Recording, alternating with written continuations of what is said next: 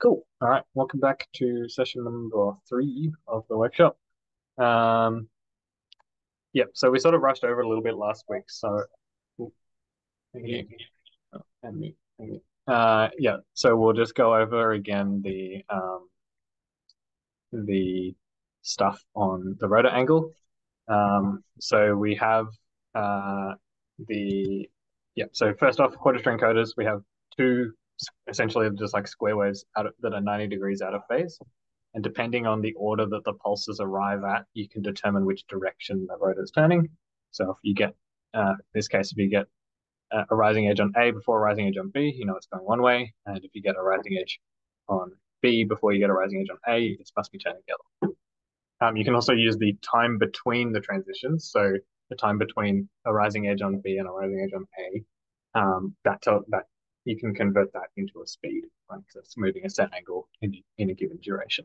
You know that time quite accurately.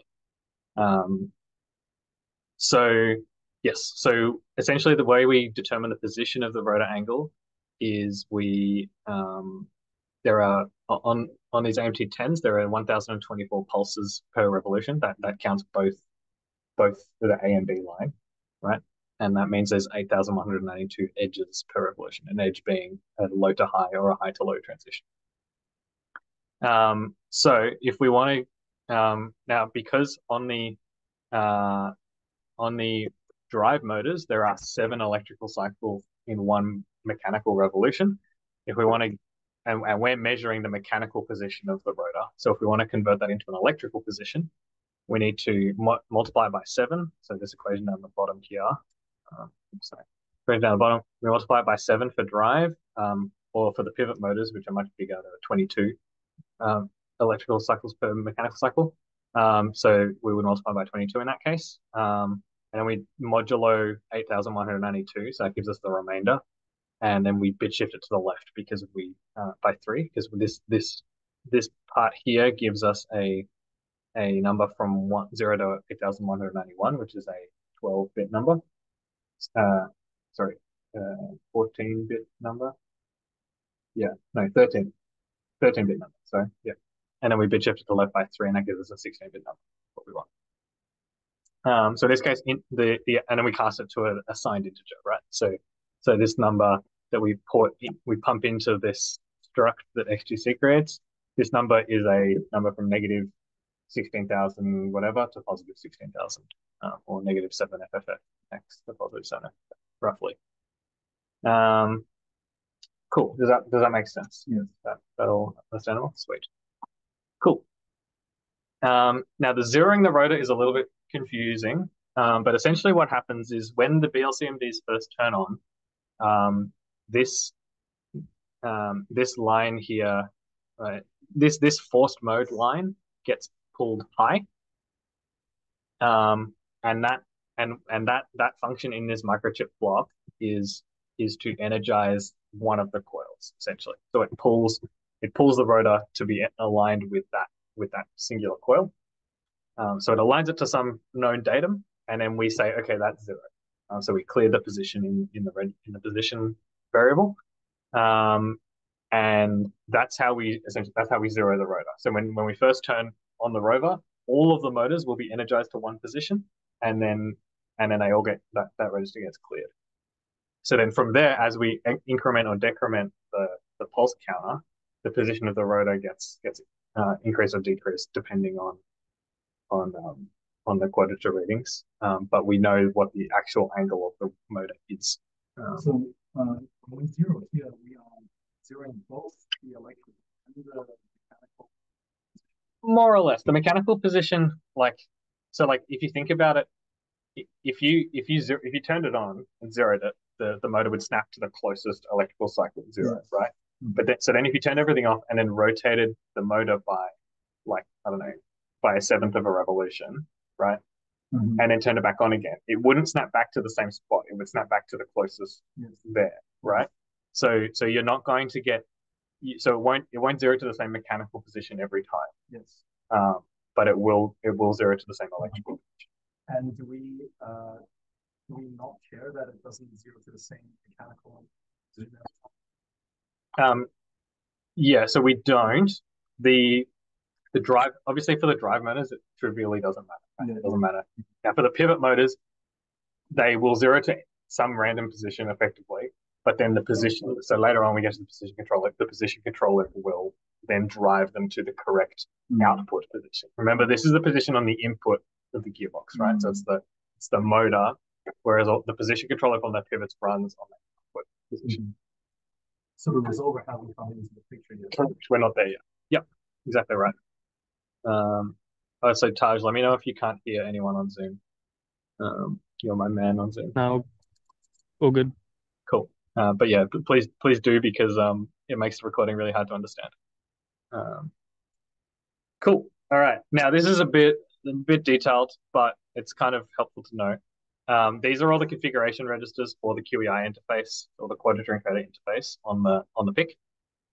The reason I've written these out here is because there's no MCC for the quadrature interface, so you have to do it all manually. Good news is I sort of copied a lot of it from the CMDs, but it doesn't completely, like, there's some things that have changed. Oops. So just be aware of that. So yeah, essentially you can see I've literally listed every register and commented what it does. And yeah, the important ones are, so we put it into, where's the mode? Yeah, so this pi mod equals 6. This is mode 6 of the quadrature interface. And what mode 6 means is that it will increment the counter, but when the rotation, when that counter for the position, right, when that counter reaches a certain value, it will reset to 0. And if it goes below 0, it will reset back to the maximum value, right? So it sort of wraps around.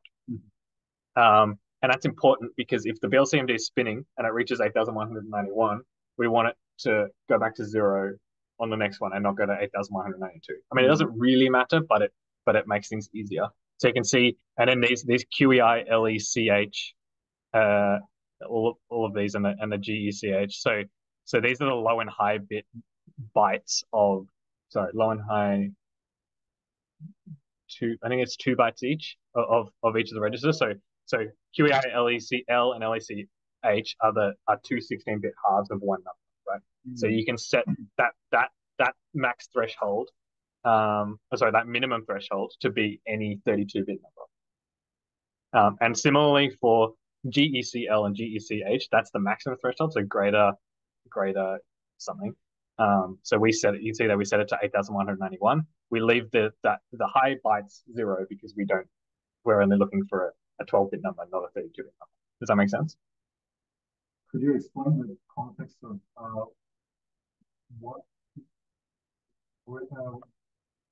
are we setting the registers inside the line receiver chip? No, these are inside the PIC. So I don't know. To be honest, the line receiver being highlighted there is probably not helpful. I'm just pointing out that that's what it is, but this slide is actually entirely about the QEI interface. It's inside. Yeah. We also set, so this VEL1 CNT, that's the speed. Yeah, so that's a register that counts how many pulses there are, how many clock cycles there have been between the last edge on the QEI signal and the next edge. So that time, right? But I think the VEL1 CNT is actually, you have to check the data sheet. Always look at the data sheet for this stuff, but pretty sure that register is signed. So if the motor is spinning one way, they'll give you a positive speed. If it's spinning the other way, they'll give you a negative speed. Cool. Lastly is this really weird stuff, this built-in write RPCon 0 stuff. Essentially, when you want to change so inside the PIC, there's like the little module that connects all of these systems inside the PIC to the output pins, right? And that's called the peripheral pin select, PPS. And in order to unlock that, you need to set this RPCon 11 register to be 0. And to do that, you use this function. This function is provided. It does a whole lot of stuff. But yeah, you do it that way. Then you set these bits, and then you lock the PPS by doing that command. essentially. Don't need to worry too much about the details, but that is something if you want to change, if you're doing a QEI interface on a future board, this configuration is really, really important.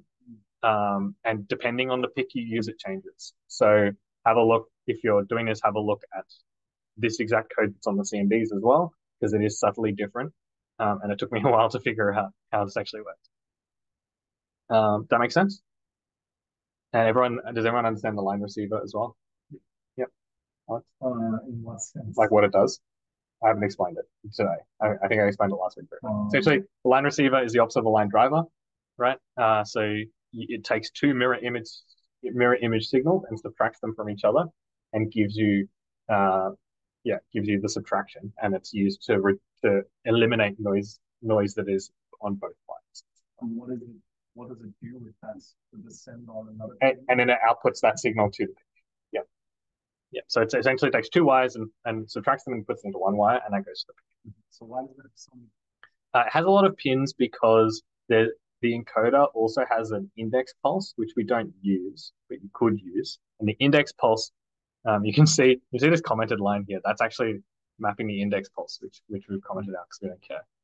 The index pulses once per revolution. And if you wanted to, you could use that to reset the encoder as well. Kind of. The problem is it's a little bit hard to explain, but you would understand in the context you're working on it. Problem is when you zero, the encoder isn't necessarily aligned with the index pulse, right? Yes.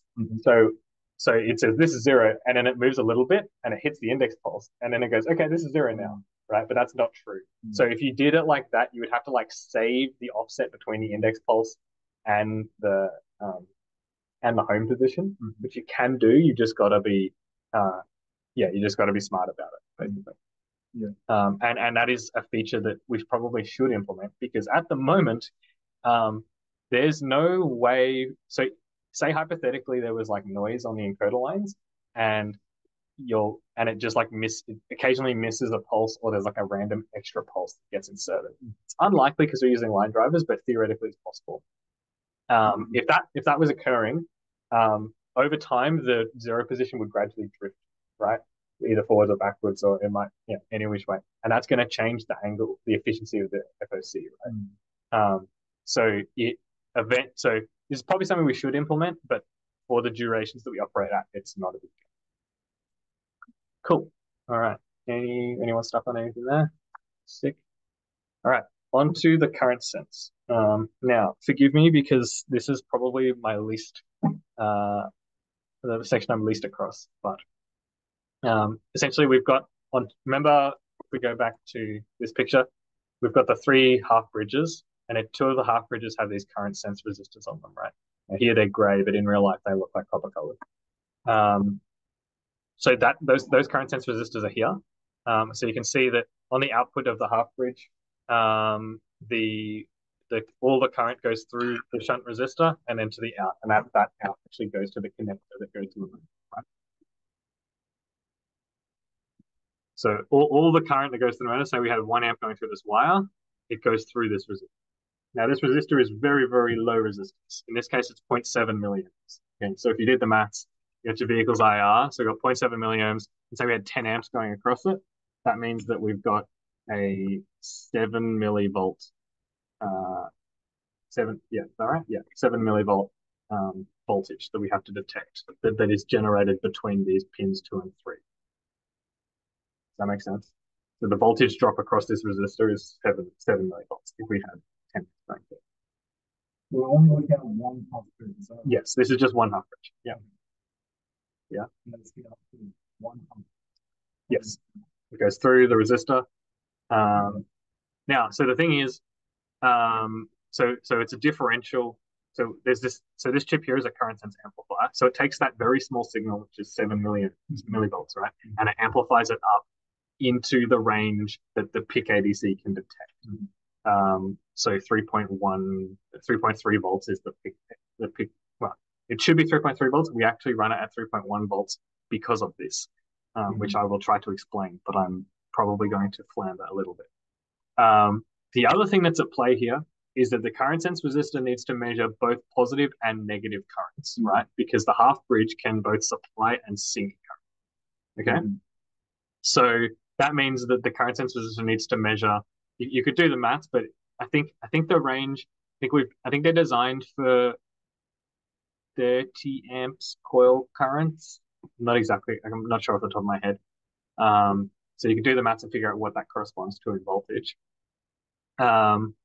And yeah, so the current sense amplifier, it outputs a center voltage, which is that. I think it does.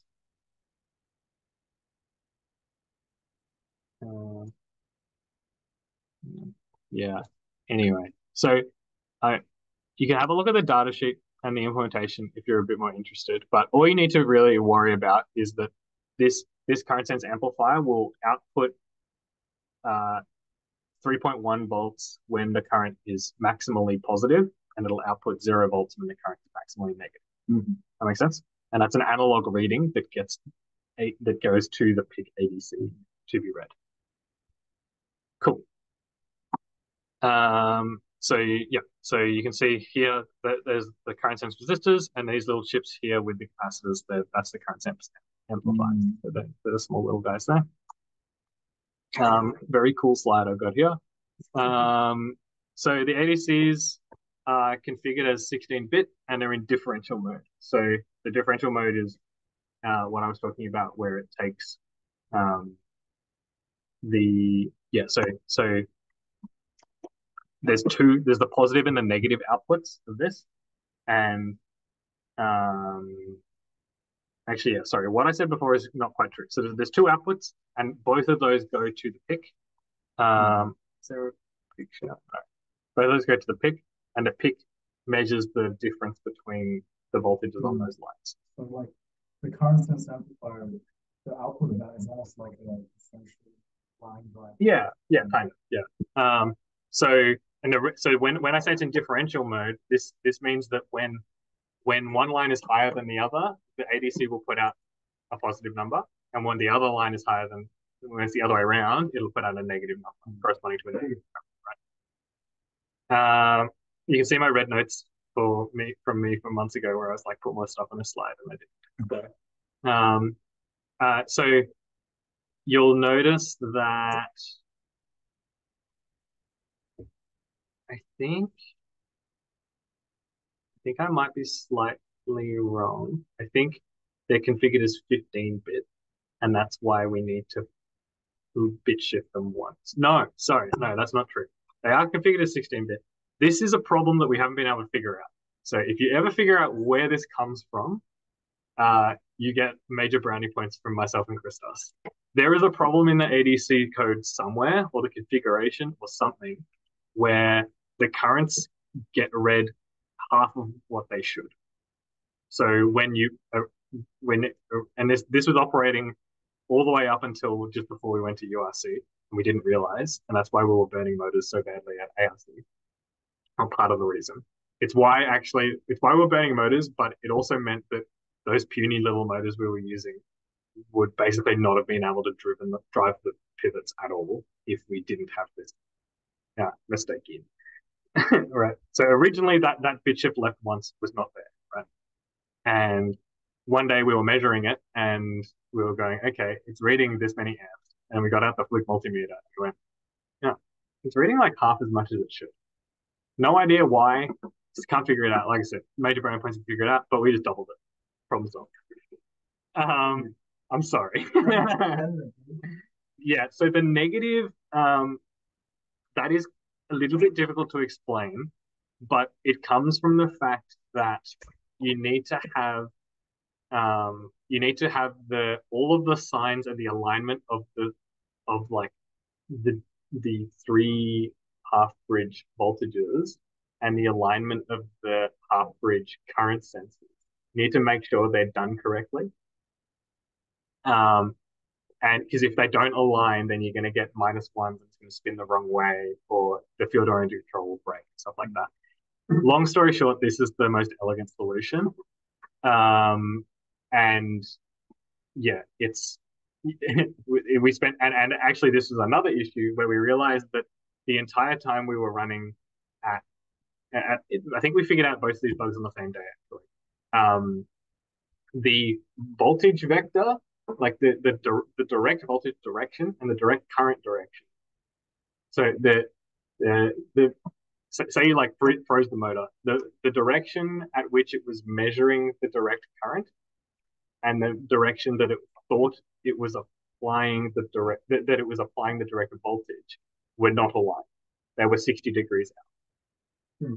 And it didn't actually matter because the control loops were so good that it would apply a negative D voltage to achieve 0 D current.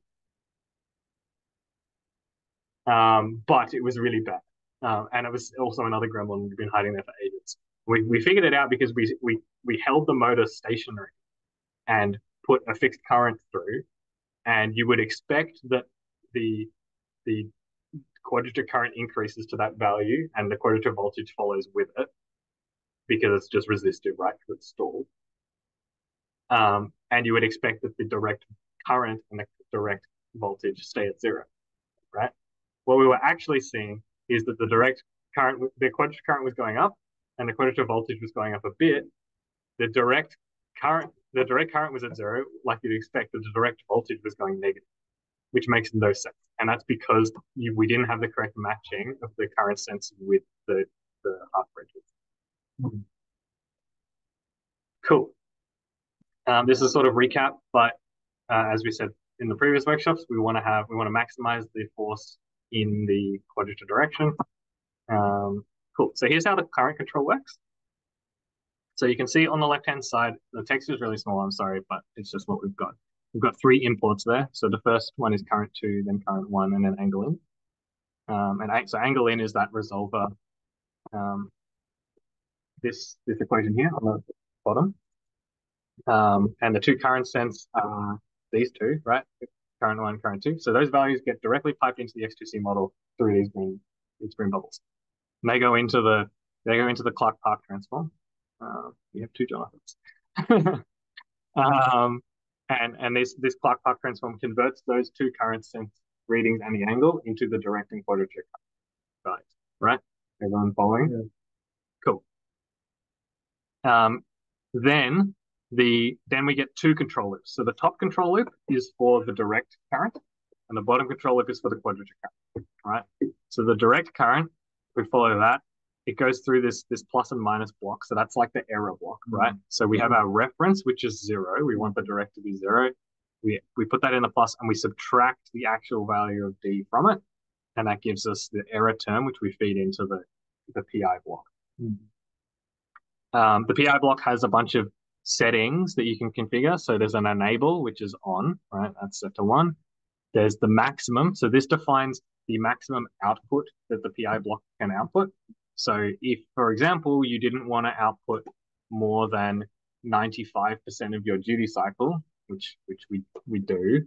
In this case, if you didn't want to output more than 90% D or Q voltages, then you can configure it to be 90%. When they say 0.9, right? And that sets the maximum value to be 0.9. You can also set the minimum to be, in this case, negative 0.9. So everything is plus or minus.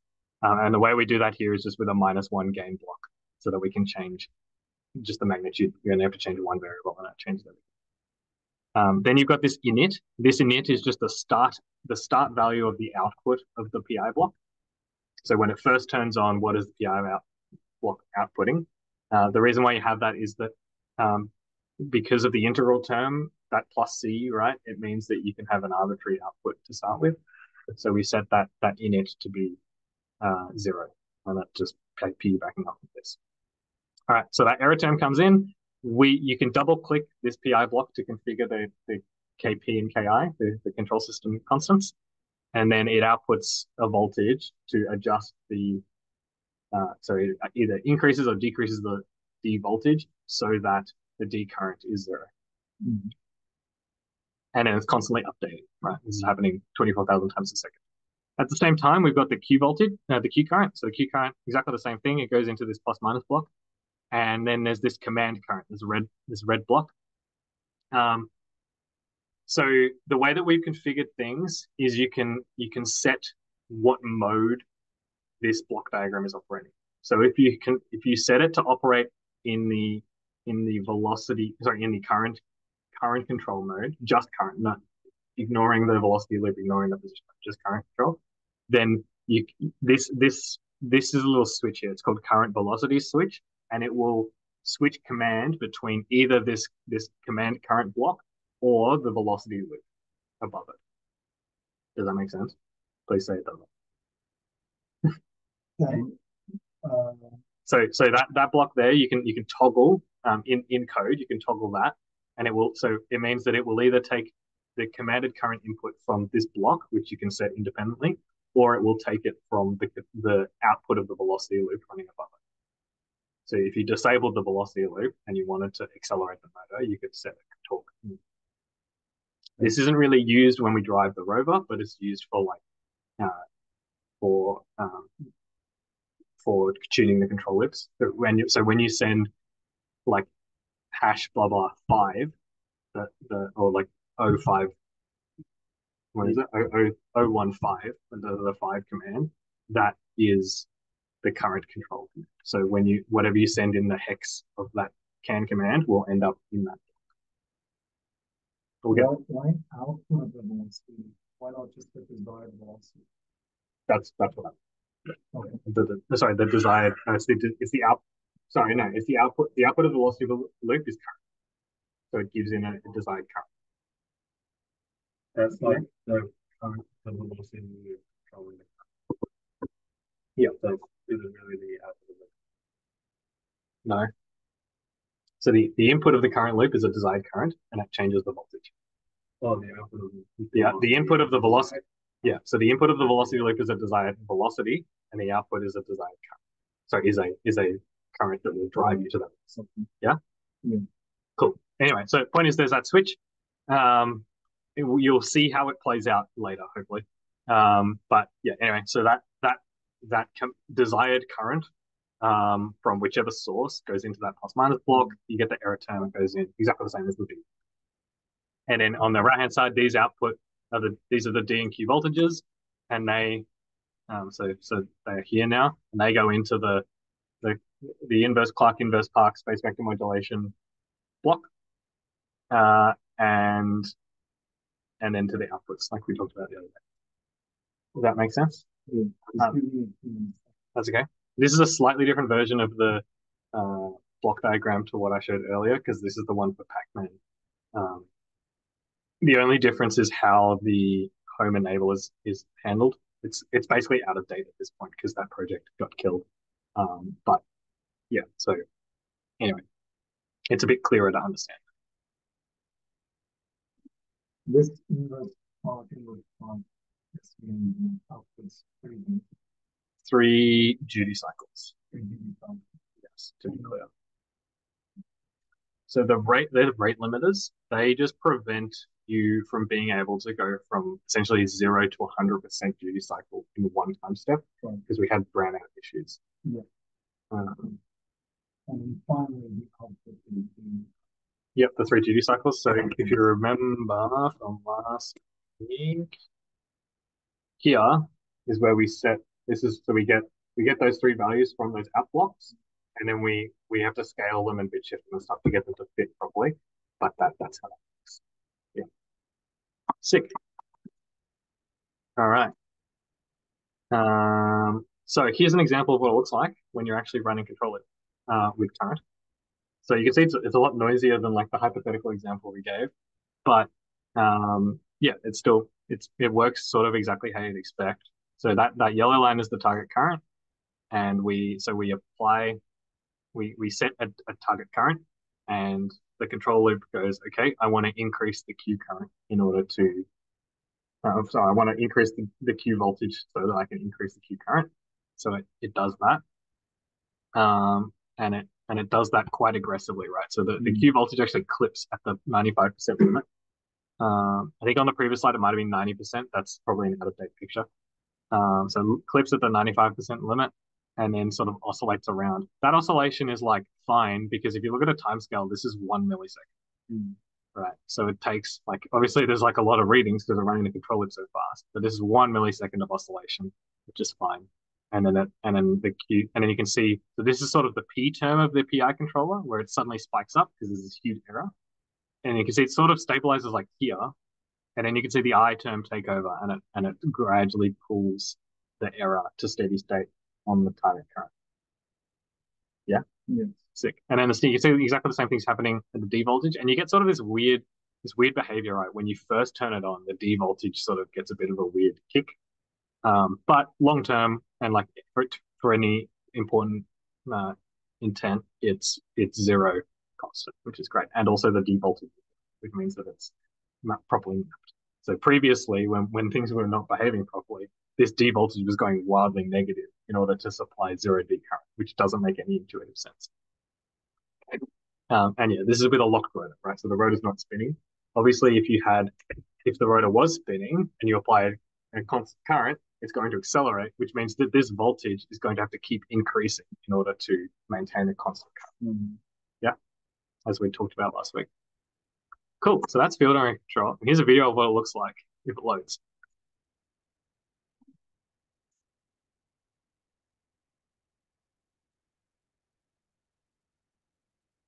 Oh my.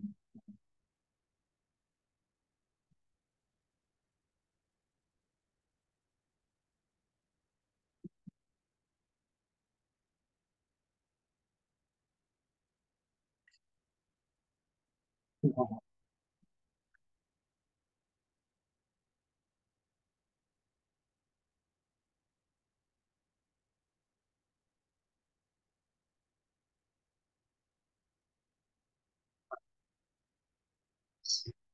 There. So that like kick that you heard when it suddenly slowed down, that's because um, it essentially reached saturation in the voltage loop. Sorry, it reached like the maximum voltage it could apply at that speed, and that caused some like instability in the control loop.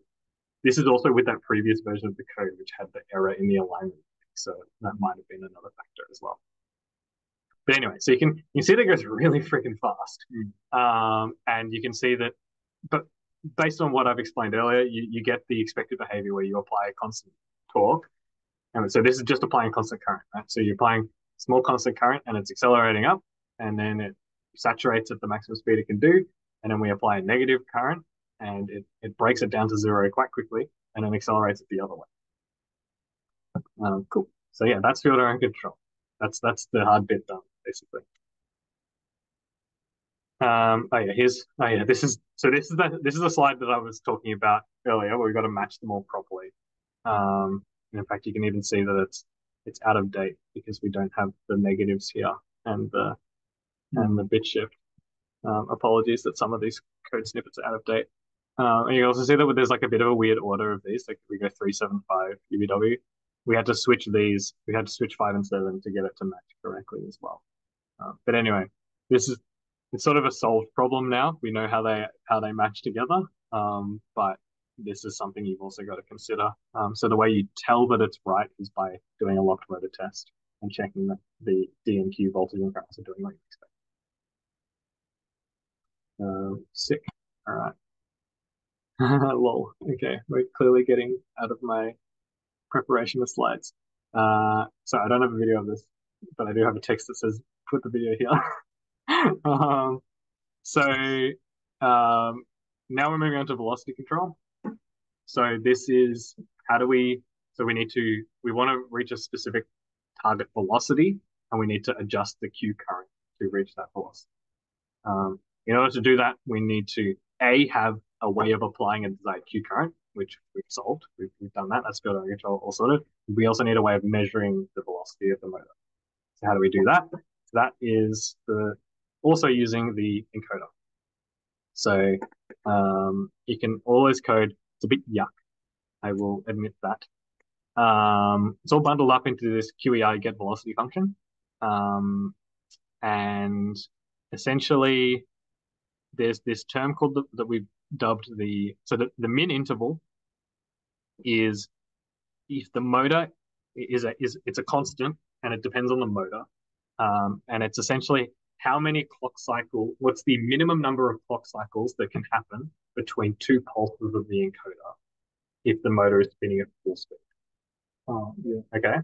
Because now the reason we need to know that is because that defines the maximum speed in software land, right?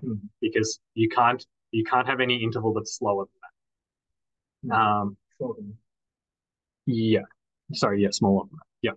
So we get this min interval, and then we do this yucky division thing, which is it turns it into this thing called a velocity factor.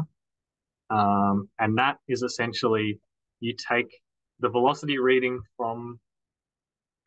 you take the interval from the QEI interface and you multiply it by the velocity factor, and that gives you a speed that ranges from negative 16,000 to positive 16,000. Okay, so you can see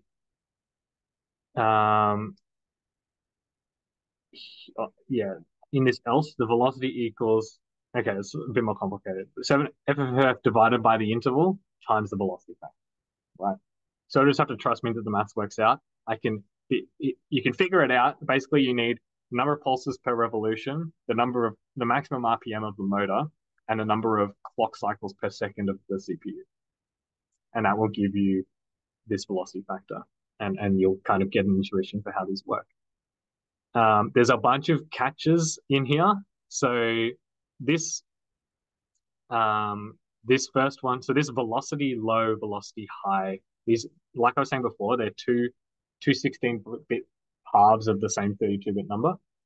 And you need to read vel1 count in order to populate vel1 hold. It's just a weird quirk. So we read it and then we do nothing with it. And so this first catch, and these are signed, right? So if you get an A before B pulse, it's positive. If you get a B before A pulse, it's negative. So if both of them are 0, that means that there hasn't been an encoder step in the time we were looking, which is probably pretty unlikely just with like random noise, but it's a catch that we've got. So if the speed is 0, that means it hasn't been a pulse, which means just don't do anything. Okay. If the int high is not 0, so the top half of the interval register is not 0, that means that the motor, it's taken so long to go from one edge of the quadrature signal to the next edge of the quadrature signal that over 16,000 clock cycles have accumulated. And we just approximate that as 0 speed because for our intents and purposes it is. It's very, very slow. I think that's valid. Yeah, it's so large that the speed is approximately 0. It shouldn't be possible since there are only ever 4,000 clock cycles per ADC loop. And I've got to do send warning, but we never do it. And then it sets the velocity to 0. If the interval is less than the min interval, something's gone wrong because the motor is spinning faster than our theoretical fastest min interval, smallest min interval, right? So if that happens, then we set the velocity to be 7 FFF, because if you pump that into this function, you'll get a number greater than 16,000 and it'll break. And then lastly, we check this vel high register. If the first bit of the vel high register is 1, that means that the number is negative. And so then we multiply the velocity by 1. Yeah, so these velocity registers, I can't remember why we don't use them, but they don't do what we want properly. I can't remember why. It might be to do with resolution. But yeah, you can have a look at the data sheet for that. We use the interval, the number of clock cycles between pulsations. Yeah. Cool. Wait, so the encoders are they're meant to have a functionality built for the same velocity? Not the encoders, the QEI interface. Oh, okay. On the thing. Yeah. And they do. Those registers do work. I just don't. There's a reason why we don't use them. It's probably to do with the resolution, the speed, or something like that. Oh. It's just easier to do it this way. Cool. All right. So here's velocity control. Sorry, it's such a low res image. I don't know why. But we've got this velocity in port, which I haven't shown you here, but this or basically this function gets called eight once every 8 control cycles. So we update the control loop every single time, and then every 8th current. Sorry, we update the current loop once every single cycle, and then every 8 of those cycles we update the velocity. And that's to do with control system stability. You essentially need enough time for your inner control loop to stabilize before you change the input again. Otherwise, you'll get oscillations and horrible things. So that function gets called and it gets piped into the struct that contains the inputs, just like it does for the other ones. The struct like these ones, this X2C model import struct. So the code is exactly the same. It's just imports.b velocity in or something equals, and it's the return of that function. Okay. This function. So it takes in rotor velocity. It outputs a Q current, right? So rotor velocity is in here, and then this line here is the Q current. Now there's a lot of smoothing here, averaging and smoothing. This probably isn't as needed anymore, and I think it's actually been de-aggressed a lot as we've developed the systems. These were partly to deal with weird instability that we couldn't understand, and that was likely due to that mismatch of the current sense alignment with the half bridge alignment, like I was talking about before. Anyway, so this is just an averaging filter, so it takes the readings from this and averages over the 8 cycles, and over 4 according to here. And then there's a low pass filter that removes anything above 400 hertz in signal. Again, I think that these numbers may have changed, so check the code. But like before, we get this target velocity coming in off the left of the page, and that can either be configured to be a set velocity or be from the output of the position loop. So obviously for the drive, they're just set to the set velocity. For the pivots, that velocity is driven by the position loop. And then gets turned into an error term, it goes into the input. We've got the limits. So here we actually limit it to half the maximum speed that it can do. That might also be out of date. And then the enable. Excuse these wonky arrows. That's just a quirk of Xcos. It just sometimes likes doing that to your arrows for some reason. Everyone understand this? And again, we can configure the PI constants in that block to tune it how we want. What does it use to calculate this? So do you know what the equation for a PI loop is? So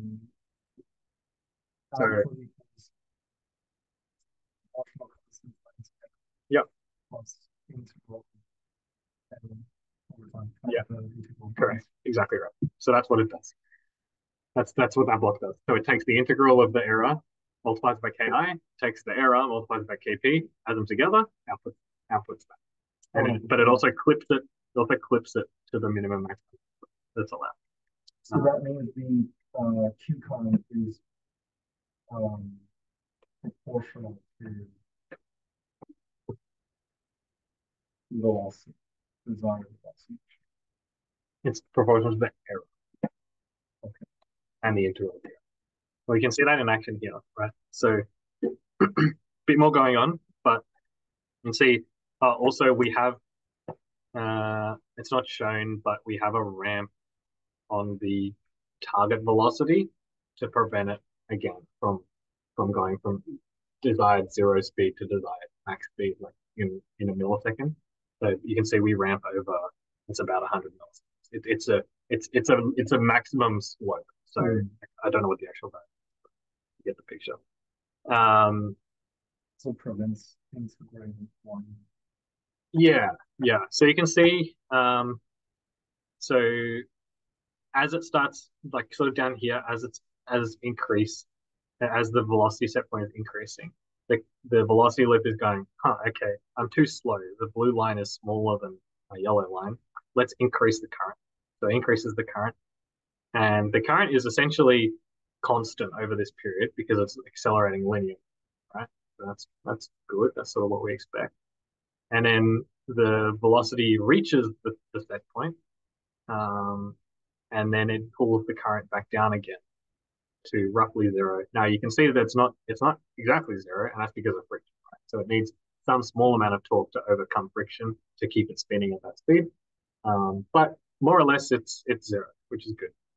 You also see that it doesn't actually take a lot of current to accelerate.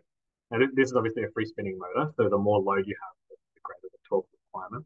But for a free spinning motor, it only takes like 15% of the current we can supply to spin it up to 75% of the speed, which is pretty quick. You can also see, as we expect, as we increase the velocity, the voltage increases. And you can see here that it is exactly linear, right? Which is pretty cool. You actually get to see that velocity voltage relation plus this little difference that comes from the resistor cap. Yeah. Any questions there? Make sense? Cool. In order to tune the velocity control loop, yeah, you essentially want to apply Q current to accelerate at set point and avoid overshoot. So we've very gently tuned this loop. We haven't. It's not nearly as aggressive as the current control was, right? Where the voltage literally clipped instantly and then went back down again. A lot more gentle because we don't need it to be exactly at the right speed within an instant. But it still gets to the speed within a tenth of a second, which is still like really quick. Cool. Now onto position control. So this is the last one.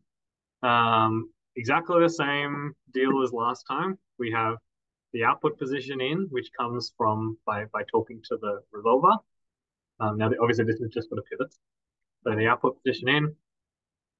Ignore this gain 5.5 for now. I'll explain it in a moment. And also all of this gain as well. I'll explain that in a moment. This stuff is really gross. But anyway. Yep. So, and you can see this is the rate limiter I was talking about. So the rate limiter, oh, sorry, no, that's the position rate limiter. There's another one just off screen here in between that rate limits the velocity change. We talked to the AMT21 over RS rate 5 and that's through the chatlets, right? If you want the full architecture. Yeah, so if you ignore the gains, it's exactly the same as the other one. It's, error goes in, PI constant. Perfect. Now, here's the quirks. So there's a couple of issues, not issues, but things you've got to be aware of with the position loop. The first thing is that the resolver is in a 3:2 ratio for the actual position, right? So like half a revolute,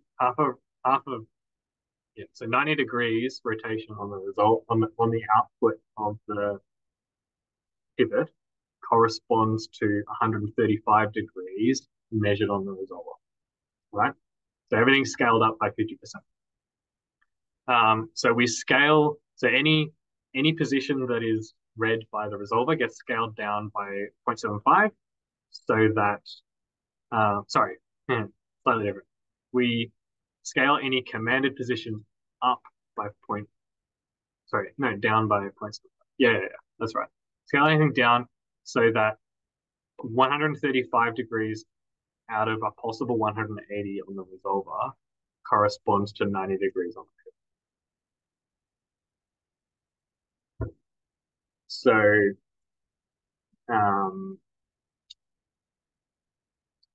let me work it backwards. So the maximum pivot angle we ever need to do is plus or minus 90 degrees, right?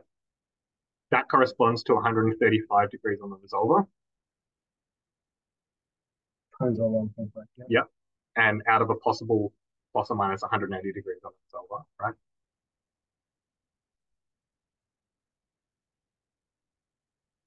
Is that a feature? Yeah, the resolvers only do one turn.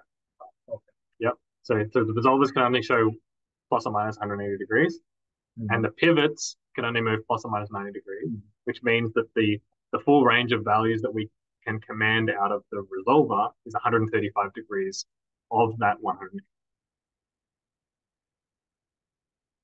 Yes. Yep. Okay. Yeah. So 135 degrees of the 180-degree positive range is 0.75. Okay. Right? So we're 3/4 of the full range of the resolver. So if we want the resolver to go to plus 90, if we didn't scale anything, we would have to send it 0.75. Right? We would say go to 0.75 of your full range, because otherwise it would overshoot and it would go to further than that. So what we do is we scale down all the commands by multiplying by 0.75, so that plus one position corresponds to plus 90 degrees, and minus one position corresponds to negative. Ignore the diagram at the bottom for now. That's coming next. Okay, does that make sense? Right. So essentially we just have to scale all the commanded positions by 0.75, so that when we send it 1, it goes to positive 90, and we send it minus 1, it goes to negative 90. And that 0.75 comes from the fact that the resolver is acting in 135 out of 100 degrees range. What do you mean that we send 1 to what? To the position loop. So like this input, this command position, before we put it in there, like in the code, before we put it in there, we multiply it by 0.75. So if I want to go to 90 degrees for the final output of the chip, I times it by 0.75 and feed into this position. Correct. Yep. And that 0.75 is because that 90 degree corresponds to 135 degree on the resolver, and which is 0.75 proportion of the full range of the resolver. Bang. Yep. Yep. Nice. That's a good explanation too. All right. So that's the first part. The second part is, what do these games do? So now the other quirk of the position loop is that if you have, so this represents like the range of the pivot. This actually corresponds to the range of the resolver, right? So it can be plus or minus 135 degrees. Now, as far as the control system is concerned, the pivot angle doesn't matter. Like, it doesn't know what 90 degrees pivot is. It only knows what plus or minus 135 degrees resolver is. Now, if you were at minus 135 degrees, and then you commanded it to go to plus 135 degrees, what does it do? It tries to go up. Correct. It goes the wrong way. It goes through this disallowed region. Now, there's probably other ways of doing this, but me and Christos were creative, and our solution was just crunch the range down into half of the allowed range, so minus 62.5 to plus 62.5, and it's only got one choice on which way for any. Ingenious. There you go. Sure. So essentially what we do is we scale down all of the commanded positions by 0.5, and we scale down all of the measured positions by 0.5. And then as far as the controller is concerned, it can only go in this range. Okay. And that's where these numbers come from. So this 0.5 here is us scaling it down by 0.5. And this 0.375 is 0.75 from here divided by 2. Right. And that's why that number, whenever I see that number, I'm like, where did this come from? What the hell is going on? And that's where it came from. So you're welcome. Yeah. Or just add a comment. Yeah. Yeah, you could. Anyway, so yeah. Now there's one more quirk, and I'm not going to go into detail, but you can this switch here, this encoder resolver switch. This block diagram actually lets you do position control on the motor side if you want to. Now we can only do position control within an electrical cycle, so it's a bit shit. But it can do that. So if you want it for whatever reason, that is an option, and that's what that switches between. So you can switch the input to be that, and then you can run it that way. But it's not tuned for that, so just be aware. It's it's an old feature, and I think we should get rid of it, but Chris doesn't want to. So cool. Well, there you go. So there's all the quirks. Now you understand it. And so this is what the position loop looks like when it's run. First thing you should notice is that the timeline is a lot longer. Massive flag. So it takes us about 800 milliseconds to reach the target position, which is still pretty quick. Like, our target was a second for going forward or backwards, so that's good. And so you can see that, where down here the position is like way too low. We're not moving yet. So it needs to so it increases the velocity so that it starts to move, right? And to increase the velocity, it needs to increase the current. Okay, so it increases the current, and then the velocity sort of flattens out, so the current kind of falls closer to zero, and it just has to overcome friction. So we've got this positive velocity, so the motor's moving, the pivot's moving, and then as the pivot approaches the set point, at this point where things start to fall off, that's when the proportional part of the PI loop is like saturated. It's like that. And then the integral part takes over. And that's why it sort of winds down towards the end. And then you can see actually that it actually applies a negative Q current here to slow the motor down faster. Wow. So it actually ramps up and back down again to reach the desired position. And that's not something that like we've programmed in. That's just like because of the behavior of control loops, it just does that, which is really cool. And once again, you can see here that our voltage is lovely and linear with our velocity. We sort of get that lovely behavior. Oh boy, code. Here we go. You'll notice a couple of expletives in here. The resolver code is a bit nightmarish. Very nightmarish. So first off, in this XGC, so if you remember back to last week, I'll go back to this slide. All the way back here. Here, right? This is the program flow. Oh, that's really 4 o'clock. And so we have this main in here, and then there's this interrupt that gets called where XGC update and update outputs gets called, right? Mm. So inside that, and so there's the update imports, which gets the values from all the imports. There's the XGC update, which propagates through the model, and then there's the update outputs, which sets the values in the output. So if we go back to yeah. So in this in the update imports function is this code. So if has resolver, so as resolver is just a boolean that is true if it's a pivot basically, or false if it's not. Right. So this code won't run on the wheel BLCMDs. If it has a resolver, it will turn it will set the encoder resolver switch to be 1. That's the thing I was talking about where you can do position control with the motor side if you wanted to. So that sets it to be resolver position control.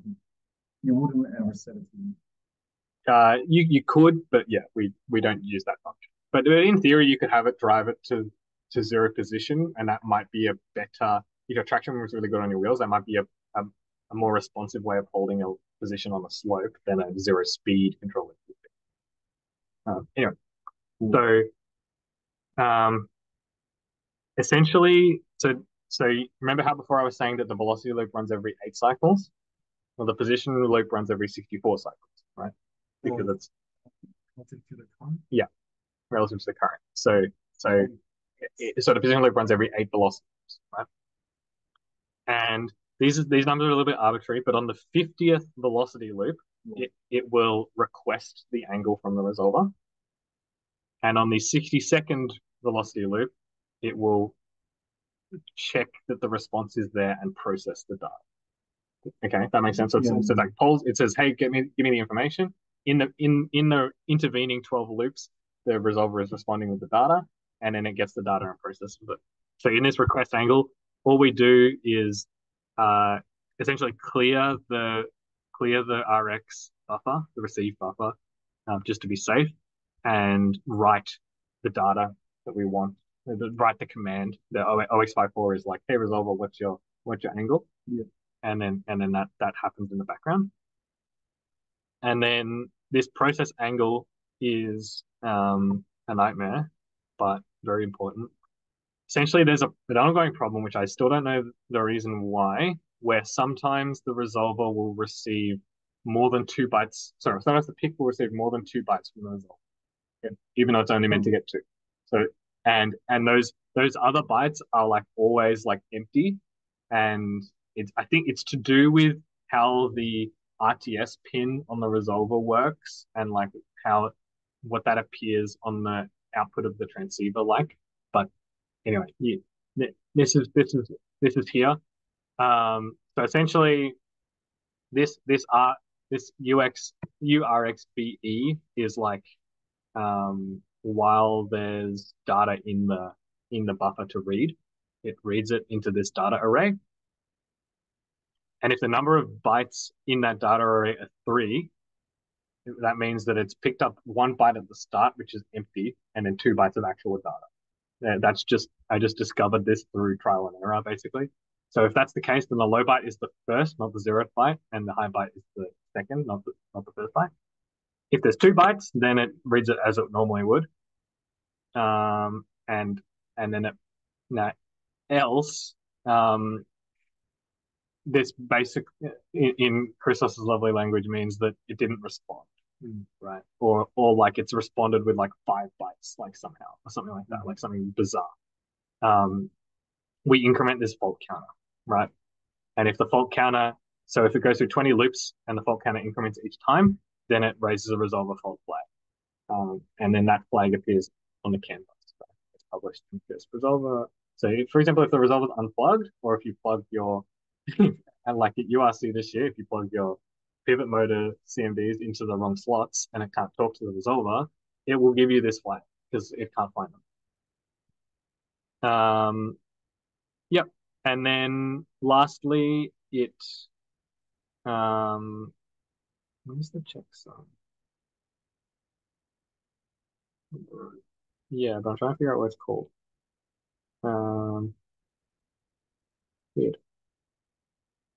Anyway, at some point the checksum function is called. This is how it works. It's based off of this Stack Overflow thing. It works it's kind of cool. There was a whole Slack thread where we designed this thing.